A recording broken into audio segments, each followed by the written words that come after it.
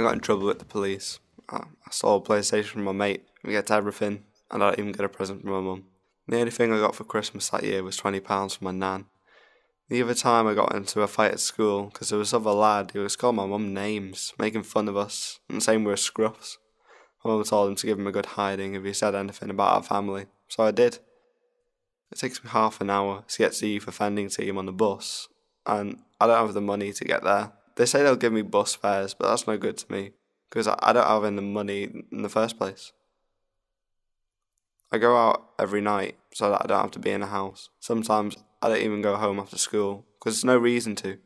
I usually get my tea round a mate's house, or get some chips if I can blag them, or I go without. I usually stay out as long as I can, because I don't get on with my mum's boyfriend, and he likes to drink, so I keep out of his way. I used to get into the neighbour's shed with a coat over me, but they found out and rang the police. They thought I was trying to nick stuff. The neighbours all complain about me because I get pissed a few times in the street. But what else is there to do? I can't go to the Eufy anymore because I'm banned from there. I feel awful most of the time.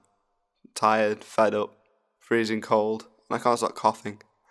I can't go to the doctors, because my mum said we don't have one. We moved house a couple of years ago, and I'm not sure where to go now.